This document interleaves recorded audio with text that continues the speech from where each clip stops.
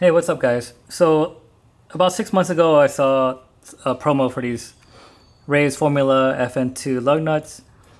The seating part twists so it doesn't mess up the paint on your wheels. And then they have the little end caps right here. You need a tool to remove that.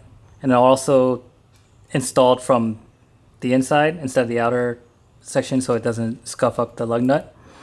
Just like the monoliths that I'm running right now. My only issue with the monoliths is that it's a bit too short. I want them to stick out a little bit more. The monoliths are 40mm length. I believe these are a little bit longer, I think like 45mm. So let's see how they look.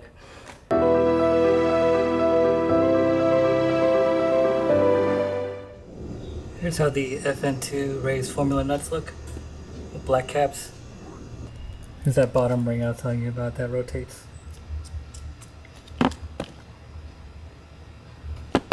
Let's check the weights.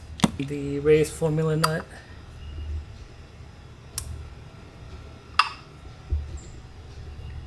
$71 for the monolith. Not that big of a difference. What do you guys think?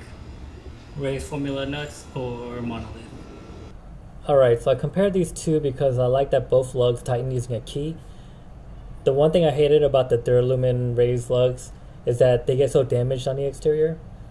I give the slight edge to the Ray's Formula FN2.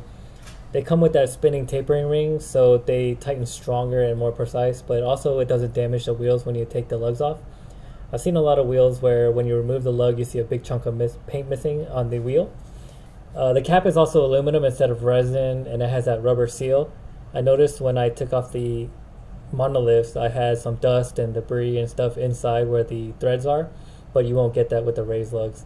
Also, the FN2 come with that sick JDM box. I leave my wheel lock in there and then a key for the caps and whatever else I want to put in there. If the Ray's FN2 were the same diameter as the monoliths, they would be perfect.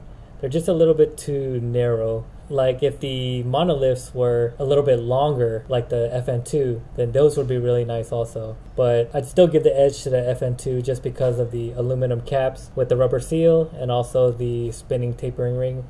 All the links to these lugs are posted below. They're my affiliate links, so I would appreciate it if you use those. Give me a like and subscribe. I've got some really cool JDM stuff coming soon. Thanks for watching.